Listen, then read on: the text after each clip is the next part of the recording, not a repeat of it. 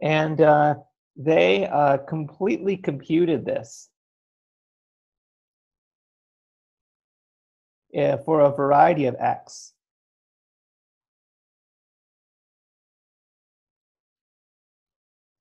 However, they had no way of accessing this cohomology of this evil complex. This was asked later by Don Davis, who he wrote a computer program to compute the cohomology of the evil complex in the case of sphere for the BO-based atom spectral sequence. However, as I mentioned, the F2 vector spaces involved are very random and mysterious. Gunnar Carlson wrote an extensive study of what these were just in the case of BO/BO. And Don Davis wrote a computer program that computed the cohomology of this complex. But the problem is that this complex, this evil complex, its dimension grows exponentially in size. And it's not like it has any kind of good cohomological description. Like there's no alternate way to compute this cohomology besides just saying, hey, it's the cohomology of this weird. And so his computer program only got up to about dimension 20. So it was like t less than 25 or something was where his computer program went up to, and then just petered out. So we want to have a way of accessing this evil complex. So what we want, so our project, is that we want a better way of getting the cohomology of the evil complex, and then subsequently determining the E2 term. Okay, so let's see here. I'm just looking at my notes here. Oh, right. Okay, so in order to explain our technique, I'm going to do an extended explicit example, and that's going to probably take most of my talk. And then I'll say a few things about some other, then once I tell you the technique, you can then apply this to a variety of settings. So let me just say that settings for which this technique applies, that is, settings for which you have this kind of decomposition of, where do I have that? Oh, this kind of decomposition. Say when X is the sphere, or sometimes X can be other things too, but I'm not going to be very explicit about this. Some various E's for which this technique works is HZ, BU, BO, BP brackets 2. So let me put some names here. So it's easy to see that HZ satisfies the hypotheses above. BU, as I mentioned, Adams has this study in the book. Mahowald-Milgram studied BO. BP brackets 2, very recently, my student Dominic Culver, this was his thesis, showed that BP brackets 2 star BP brackets 2 has this decomposition that I described, so our techniques are applicable. We think it'll also be the case that TMF is going to have this decomposition, but we're not sure yet. TMF/TMF was studied by myself and co-authors Kyle Ormsby, Nat Stapleton, and Stoyanoska. But we didn't really study this evil part. Our study was focused on the good part. And some of Dominic's techniques seem to suggest that in fact BP brackets N, you expect that it even generally has this kind of behavior, though further study is needed. Okay, so I'll do this extended example to demonstrate the technique. So this extended example, I'm going to choose E to be BO, and I'm going to choose X to be Y. Now here, Y is a specific complex. It's also known as the mod 2 Moore spectrum smash the cofiber of eta, or some people call it RP2 smash CP2. The only really thing that I need to know about Y is that it has the following property. BO smash Y is connective Morava K1. Okay, so the BO smash cofiber eta is BU, and then smash the mod 2 Moore spectrum gives you connective, mod 2 connective real K theory. Oh, I should have mentioned P is like always 2 in this talk. So yeah, I mean, the techniques I'm describing work in odd primaries, primes too, but just for simplicity, I'm going to focus my attention on the prime 2. Okay, so how does this work? Well, so then if I take BO smashed with itself S+1 times smash Y, then that's the same thing as connective Morava K1 smashed with BO smashed with itself S times. And I want to know, and it's the homotopy groups of this that is the E1 term. So of the BO based atom spectral sequence for Y, and I need to compute those homotopy groups. So what we're going to use is we're going to use an atom spectral sequence. So the classical atom spectral sequence. The classical atom spectral sequence, I'll just write ASS for classical atom spectral sequence. The E2 term of the classical atom spectral sequence for K1 smash BO smash with itself S times via a chain ring theorem is going to look like X over an exterior algebra on Q1 on A mod A1 dual tensored with itself S times. And so just keeping track of things, what's going on here. Yeah, so this spectral sequence is converging to the E1 term of the BO-based atom spectral sequence for Y. Okay, now how does Q1 act on this thing? So let's, if we take A mod A1, it's F2 adjoins zeta 1 zeta 1 to the fourth, zeta 2 squared, zeta 3, etc. And then I have to record how Q1 acts on this. So here's zeta I is the conjugate of the Xi. Now Q1 is a derivation, and Q1 acts. So it's easy to use the coproduct on use the coproduct on the Xi's to deduce that Q1 on Xi is Xi minus 2 to the fourth. And so the convenient way to compute these kind of X groups is to use Margolis homology. So let me remind you what that is. So Q1 is derivation and Q1 squared equals 0. And in general, the Margolis homology of a module, say that M is a module over say that M is a module or an exterior on Qi, then the Margolis homology of M with respect to Qi is simply the kernel of Qi mod the image of Qi. So in this case, it's easy to compute. What happens here? Well, in the Margolis homology, zeta 3 is killing zeta 1 to the fourth, and then zeta 4 is killing zeta 2 to the fourth, etc. And what you're left with is a big exterior algebra on the remaining squares. So the Margolis homology of A mod A1 dual with respect to Q1 is a big exterior algebra on zeta 2 squared, zeta 3 squared, etc.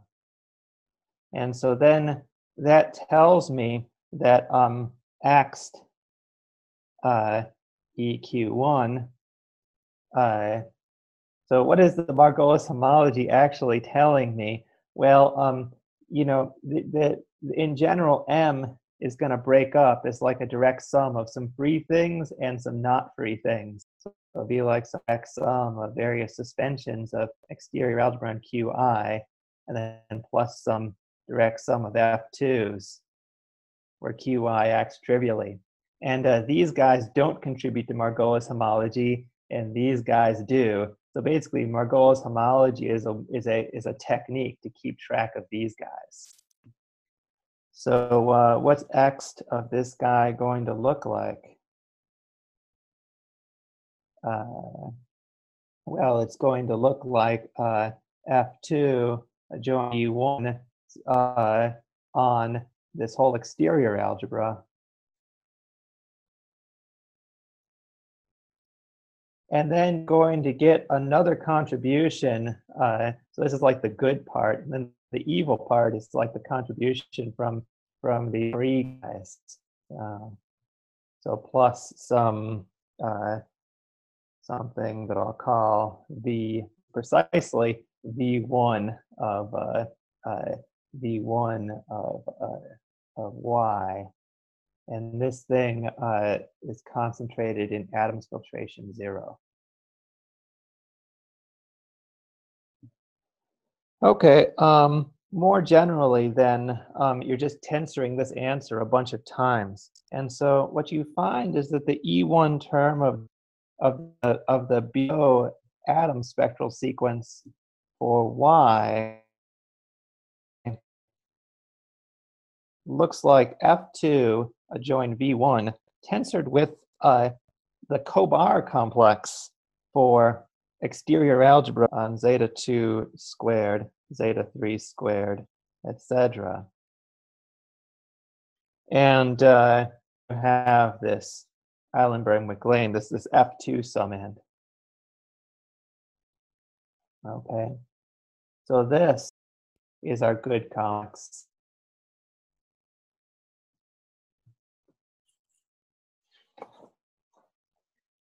Okay. Furthermore, the cohomology of the good complex can be accessed by means of something we call a weight spectral sequence. This is also terminology used by Lellman and Mahowald. It's really a kind of May spectral sequence. There's something like a May spectral sequence that ends up computing the cohomology of this good complex. And the E2 term looks like F2 adjoin V1 tensored with X of this big exterior algebra, which is itself a big old polynomial algebra. So I will use conventional naming techniques, H21, H31, H41, etc., to denote the polynomial generators corresponding to the various exterior generators. Now, it turns out that you can compute the differentials in this May spectral sequence by means of, or more generally, the D1 or the differential in the good complex by means of the following trick. So you take PO smashed with itself a bunch of times, and you can map that to BU smashed with itself a bunch of times. And then here and BU is complex orientable, so you got BP smashed with itself a bunch of times going here. And here you've got all the BP formulas, so the BP Kobar formulas. The BP Kobar formulas are then going to map over to give me formulas for the good part over here, and then those are going to lift to tell me formulas about the good part over here. So that's a very easy way to compute this D differential.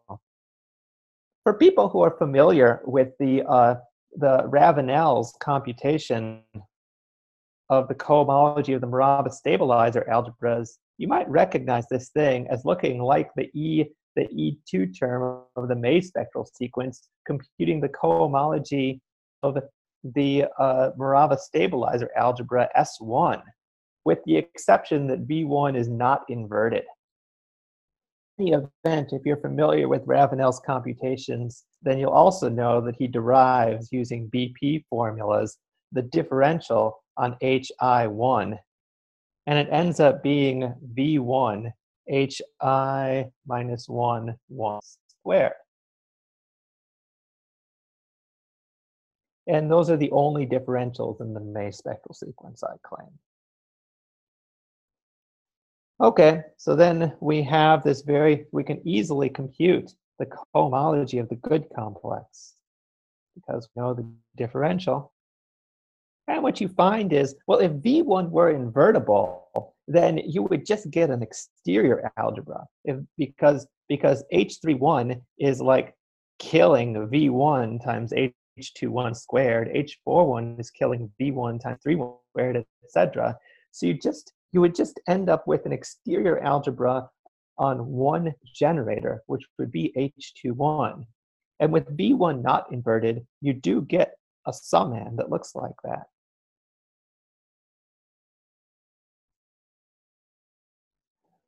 But something different happens. So I'm just writing an additive basis for the cohomology of the good complex. Namely, this differential, for instance, the differential d of H31 is killing V1 H21 squared. So H21 is there, just V1 times it is 0. So you also actually get V1 torsion in this answer. So maybe I misspoke slightly. No, I didn't misspeak. This is exactly what I want. Everything's good. Okay.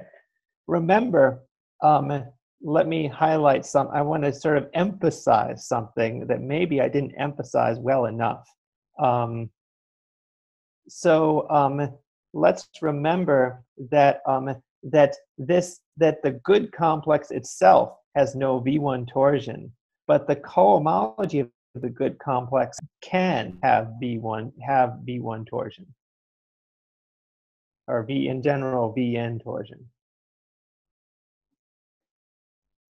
So this is all fine. It's okay. And let me tell you exactly what the V1 torsion looks like. So the V1 torsion ends up looking like, well, a basis for it is given by this H21 to the K2, H31 to the K3, all the way up through HL1 to the KL, with the requirement that KL is bigger than or equal to 2. And there's no V1 multiples on those guys.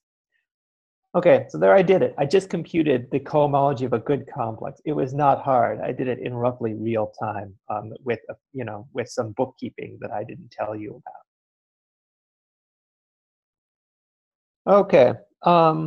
Anyway, so that was cool. So how about the cohomology of this evil complex? So now I'm going to go back to the general discussion. So now I have, now I have this ring spectrum E, this spectrum X, etc., etc. Okay, and I want to know, how do I compute the cohomology of the evil complex? Well, the trick is so you can apply ext. So this is a trick often used by Mahowald and many other people. You can apply ext to E-based Adams resolution.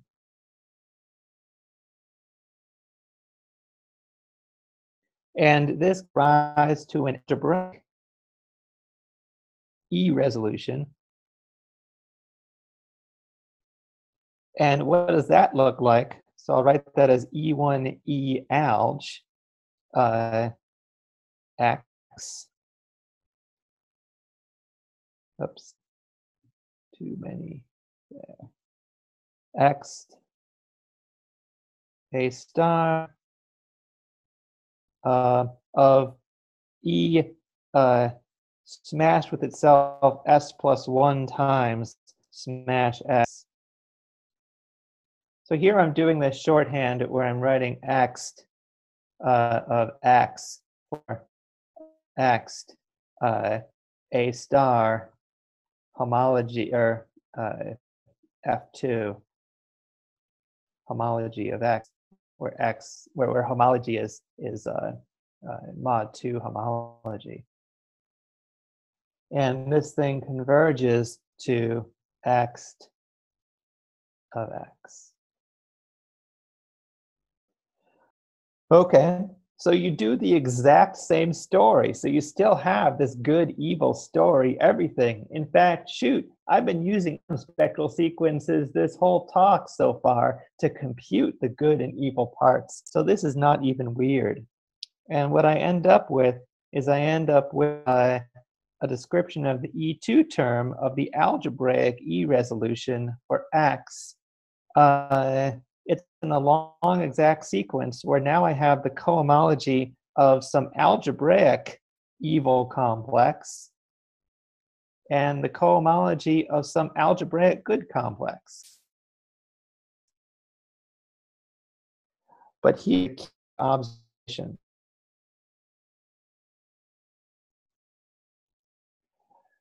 The good complex was in Adams filtration 0. And so the topological good complex and the algebraic good complex are actually the same. They're equal to each other. So in fact, this is the cohomology of the evil complex that we so desperately want. So here's the strategy. Step 1, use your favorite computer program, such as Bob Bruner's X software, to compute.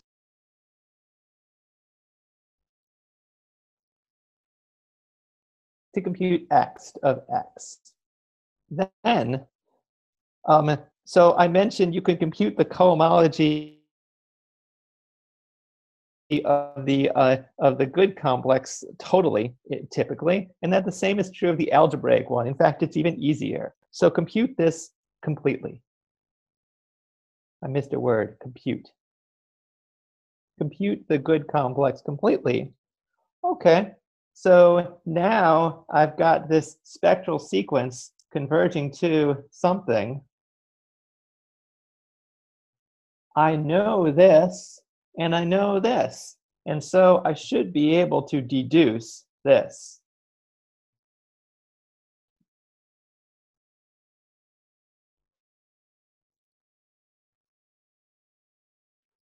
Okay.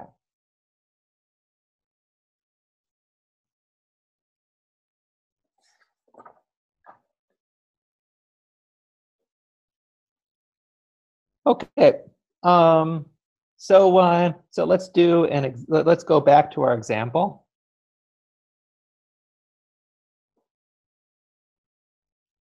And let me explain how this actually plays out. So say so back to our example, E is BO and X is this complex Y. And now let me just tell you that the May spectral sequence for the algebraic complex is the same, except now there was this differential. Where's that differential? There's that differential. So this element had Adams filtration 1, and this element has Adams filtration 3. So in the algebraic spectral sequence, this differential wouldn't happen because in the algebraic spectral sequence, the Adams filtration only changes by 1, not by 2. This would be like an Adams D2. So the May spectral sequence collapses, and cohomology of alg is simply F2 adjoin V1 tensor with an exterior algebra on H21, H31, H41, etc.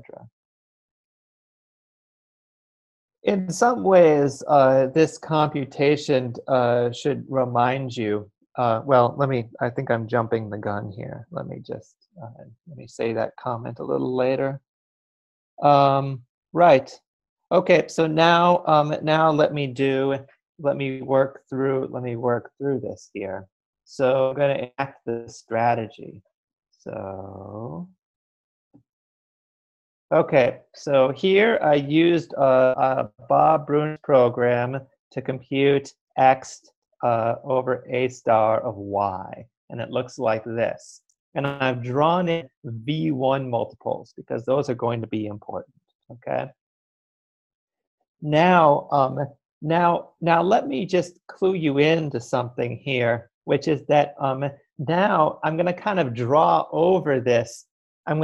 So let me just mention this over here. Unfortunately, I'll just say write it over here. So a key strategy, you see, the E1 term, basically consists of good and evil, and then of the based algebraic spectral sequence converging to ext a star of y. And so, so what I really need to do to enact this strategy is I really need to know which elements in ext over a star are detected by good and which ones are detected by evil. To address this, I'm going to use something that we call the dichotomy principle.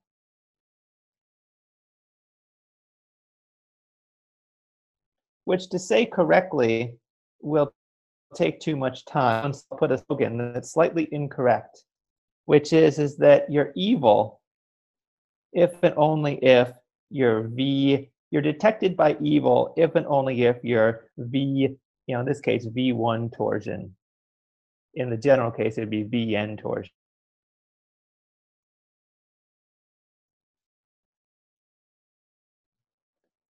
Okay.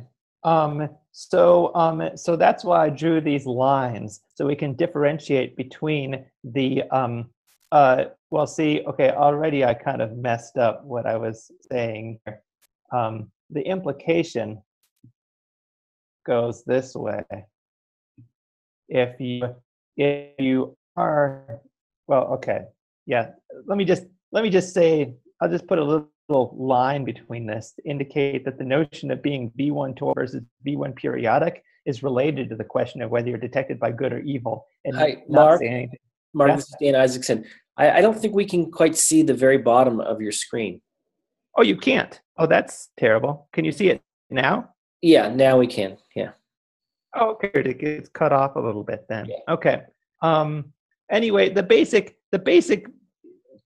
Okay, let me just do this. Okay. Okay. So so remember that the cohomology of the good complex is F2 adjoin V1. Oh, no. Okay, everything I said is, I just confused myself even more. This is more or less right. Okay, let me just go on. Okay, the cohomology of the good complex, I said, is this polynomial algebra. I guess this is sort of a, I'm demonstrating something in this. So I decided for this particular seminar format, it would be cool to try to do certain computations in real time. And the problem is that as you sort of encounter confusions, like as I'm encountering confusions, I'm then subjecting you to. So I apologize for that, but hopefully this is demonstrating the technique. Okay. We have ext over a. And now I need to locate the good complex in here. So this dot over here, it's V1 periodic. This is H. Ooh, I do not actually, I kind of don't want to cover up that blackness. So I'm just going to label it. This dot over here is A21, okay? Ooh, and I just erased one of my I erased one of my lines. Remember, there was supposed to be a line going through all these guys. Okay, there we go. So H21, there's H21, okay. But notice that H21 squared is not here. It was supposed to be over here. So I'm going to draw it, but it's not there. Okay, there's H21 squared. And then H21 cubed is there. Okay, and then here's H21 to the 4th. And then in this range, so H21 lives in dimension 5, H31 lives in dimension 13, and I'm not going to be H41 in this range. So where is H31? H31 is also not there. So 15 should have been here. It's not there. So let me draw it. H31. And now let me try and mystify this a little bit. So H21 squared wasn't there, but V1 H21 squared is there. H31 is not there, but V1 H31 is not there either, but V1 squared H31 is there. Oops. So I'm going to draw that. And let me mention something right off the bat here. Let me write it somewhere. So I'll just mention that the cohomology of the V1 inverted cohomology of C, this is the same thing as V1 inverted X.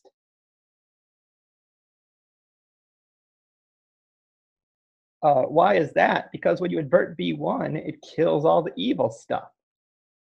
And so, and this is quite easily computed to be F2 adjoint V1 plus or minus tensored with this polynomial algebra on these classes. So, you can also read off computations of V1 periodic X, and in this way, this looks very similar to work of Hainsler and other folks on these V1 periodic X groups. Okay, in any event, this is what I have, and so this is what I mean by the good is like V1 periodic and the evil is like V1 torsion. But the problem is that there were some of these elements in the cohomology of the good complex that simply aren't present in X. But let's remember that there's a boundary homomorphism that's connecting the you have the E2 term of the algebraic guy involves the cohomology of the good complex, and then there's a boundary homomorphism that goes to the cohomology of the evil complex. So in fact, what this means is that if this H21 squared is not there, then it had to kill some evil guy. So there has to be some evil guy over here where the boundary of H21 squared had to hit that evil guy. Or over here, I had to have H31 has to hit an evil guy, and V1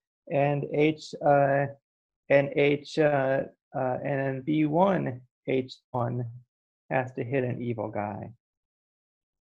And now I can also then locate all the evil classes, namely, they're just all the other classes that aren't good. So then I'm also going to circle some other classes.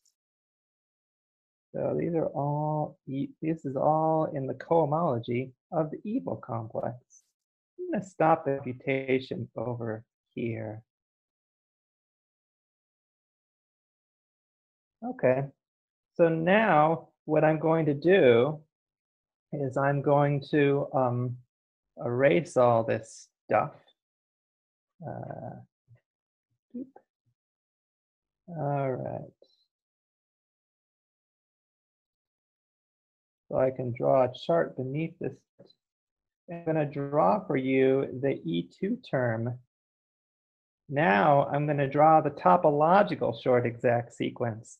I'm going to draw the E2 term of the topological thing of the E-based of the BO-based atom spectral sequence for Y out of the cohomology of C and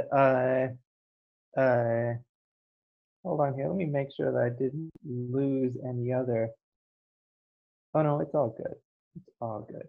Okay, great. Right. So now the cohomology of the topological good complex and the cohomology of the evil complex. Okay, so remember the only thing I have to worry about in the topological case is that there's a differential d of 3, 1 equals v1 H21 squared in this range. So that would be like this. Where is that? That would be like a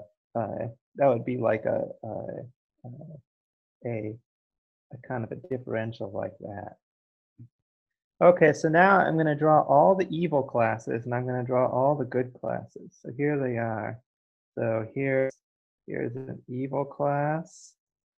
And let's hope I don't mess this up by doing this in real time.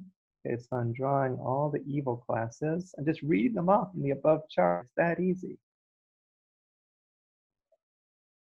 It feels like a cooking show or something. Okay.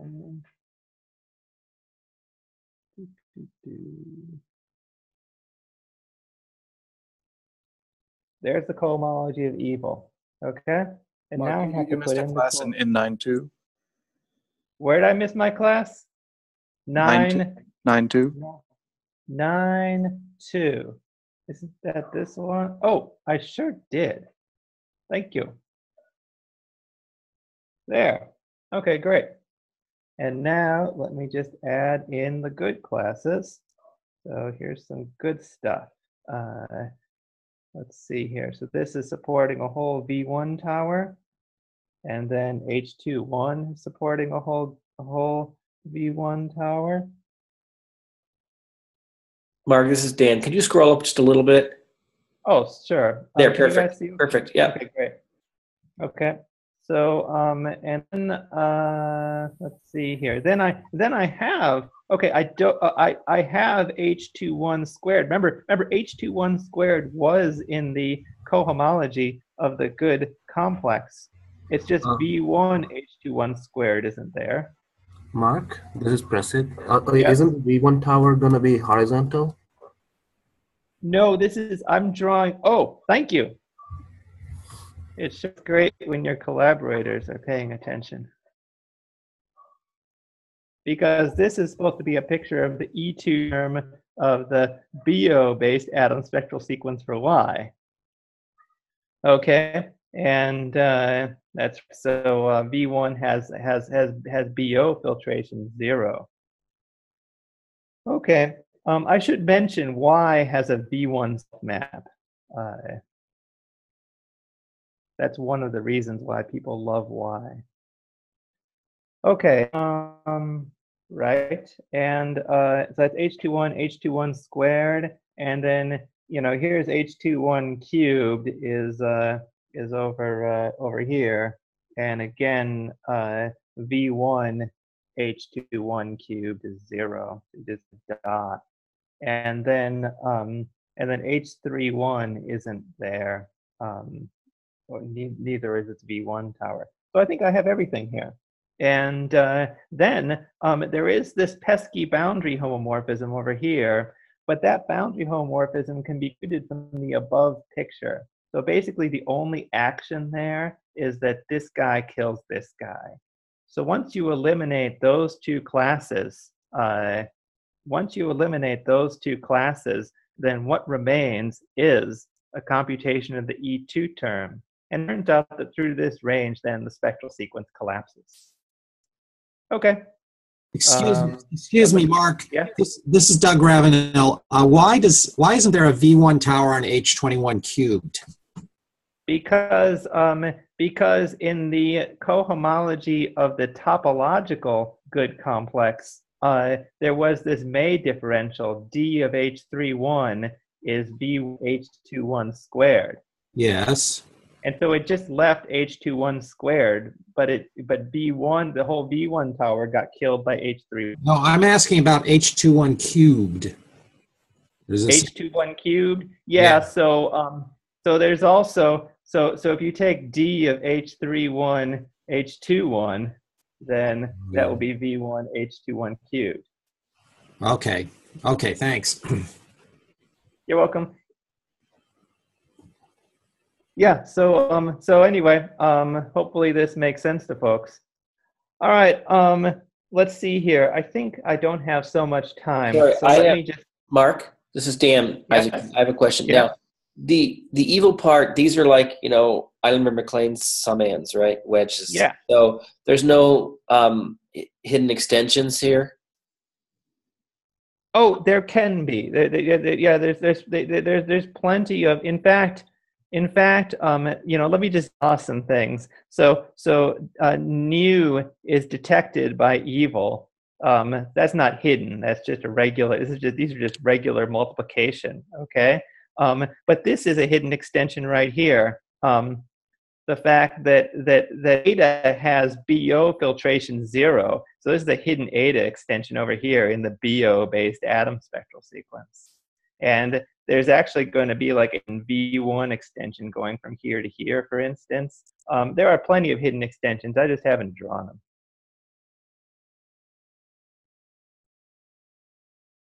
Does that sound good? Okay. All right.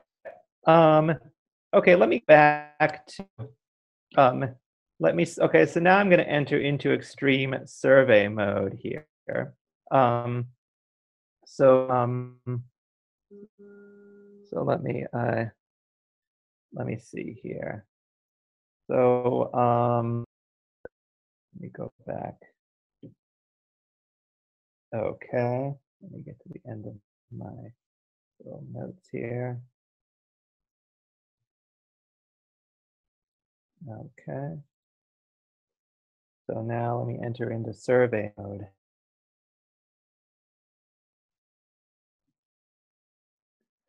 Okay, so let me say that this process of this, so let me first say that this process of identifying good and evil classes, like which classes in Ext are good and classes in Ext are evil, is which classes are good and which classes are evil can be automated by means of a spectral sequence. And so we have a variant of the algebraic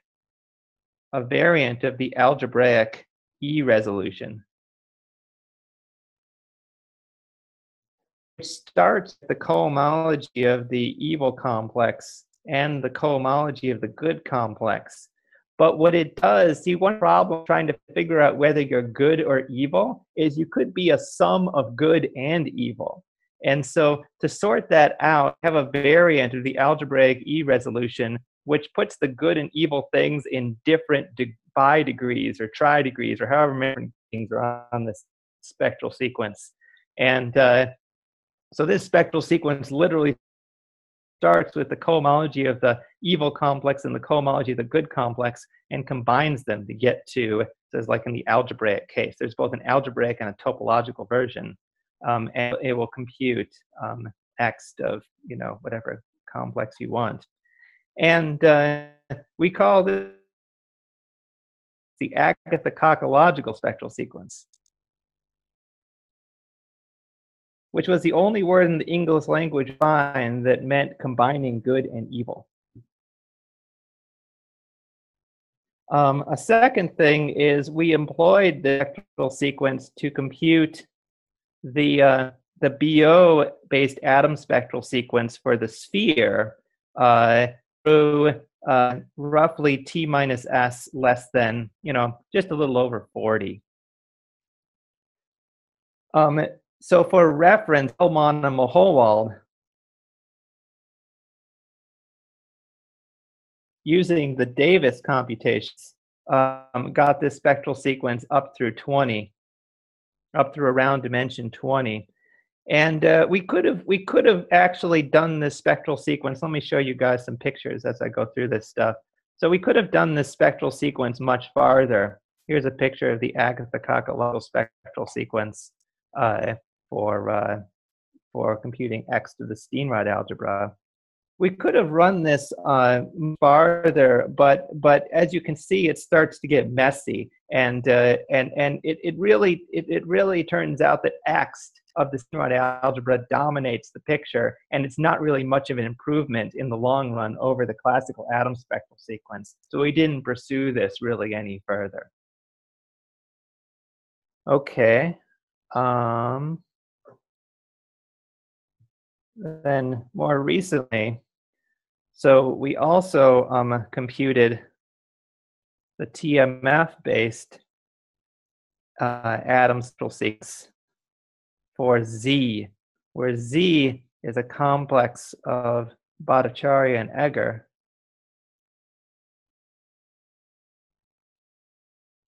And they showed that Z has a V2 self-map, or V to the 1 self-map. And let me just show you a picture of, so let me go back BO case. Let me show you a picture of the resulting BO atom spectral sequence chart.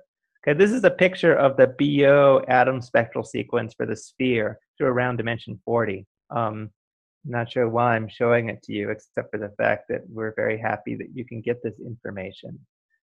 But by comparison, so here's a picture of the Agatha cochological spectral sequence for the TMF resolution for Z.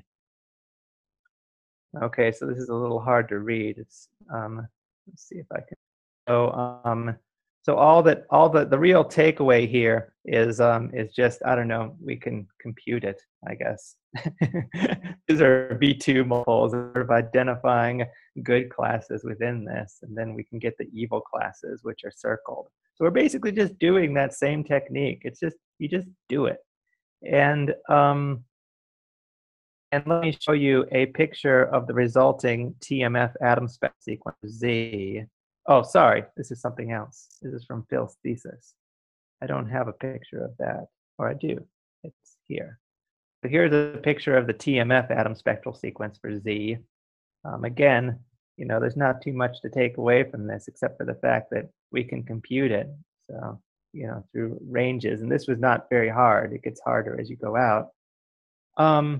Anyway, there is an actual application to this. Phil Egger, and I think part of this is joint with Prasit Bhattacharya, have computed the K2 localization of Z. Well, they compute the E2 term of a spectral sequence converging to the homotopy groups of the K2 localization of Z. And that spectral sequence looks like this. But there are some possible differentials in this spectral sequence. Okay. And this differential doesn't happen because, well, there you can include the bottom cell in and that shows this a permanent cycle. But this class, whose name is H32 in the cohomology of the Morava stabilizer, it might support a differential.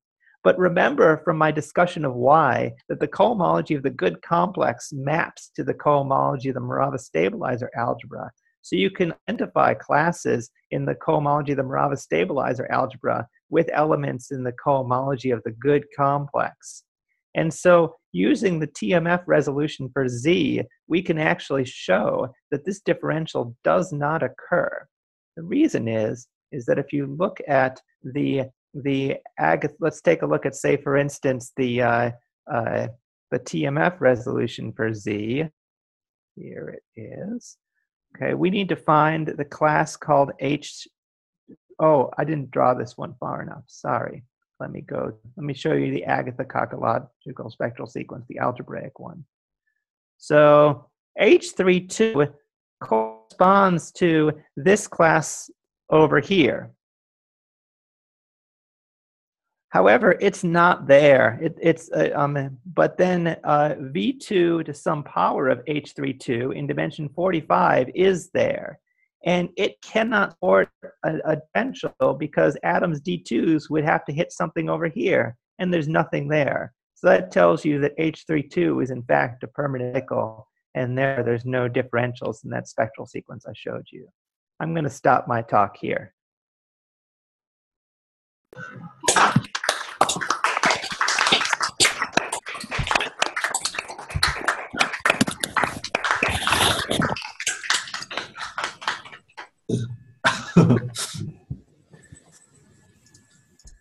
Hello, Mark. Yes, Doug? Could you spell that word? Agatha. Yes. Yeah. Agatha So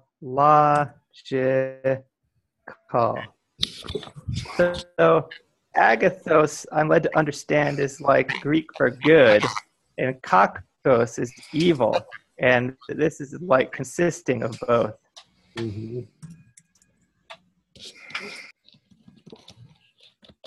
Great word.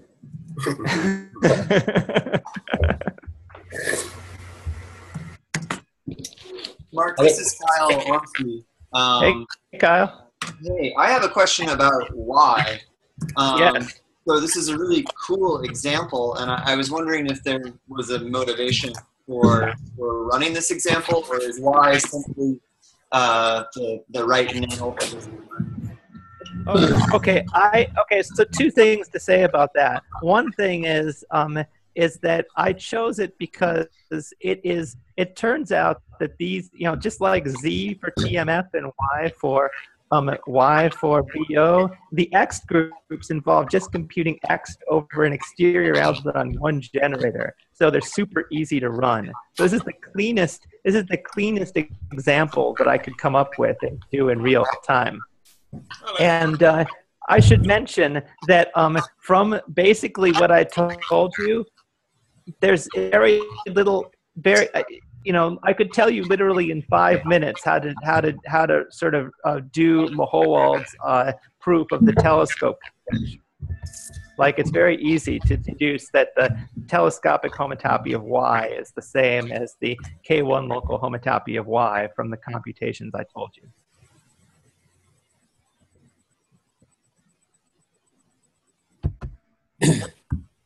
Mark, I have another question. This is Doug again. Hey.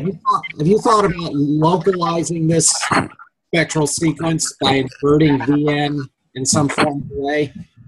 So when you invert Vn, then that kills all the evil.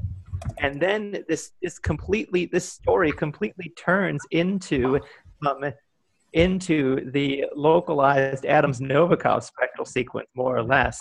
And then the cohomology of these good complexes gets computed using, it's like the cohomology of the Morava stabilizer algebra, and the May spectral sequence arguments end up being precisely your May spectral sequence arguments when you computed those cohomologies.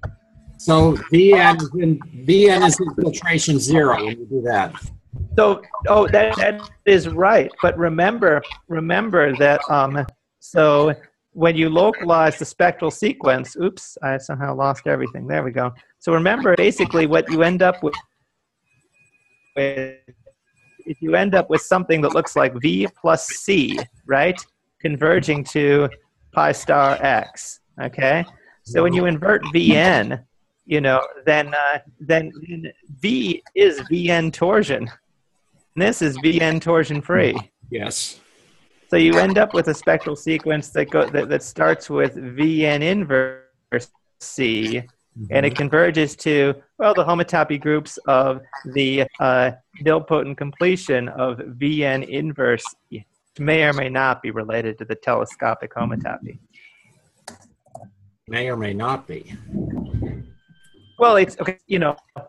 What it is it's the this is like something like the Kn local homotopy. Okay, so may or may not be in if the this would be like computing the localized Adams-Novikov spectral sequence, which converges to the Kn local. Right. Okay. So actually, this is sort of Mahowald's approach to the telescope conjecture for n equals 1 was basically like, okay, we know what this looks like when we invert V1, but let's not invert V1 and keep track of the torsion, but try to bound the torsion. And that's how he relates the, he uses the unlocalized BO resolution together with clever bounds on torsion to deduce the telescope conjecture. Okay.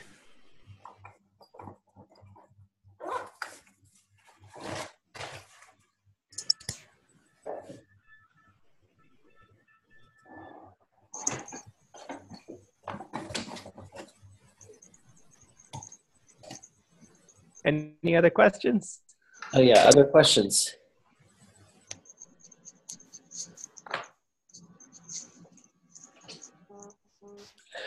Okay, well, that wraps it up for today's talk and for the series. So thanks again, everyone, for participating, and we'll see you again in the fall.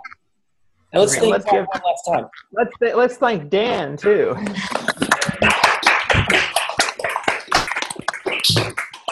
Okay, bye, everyone.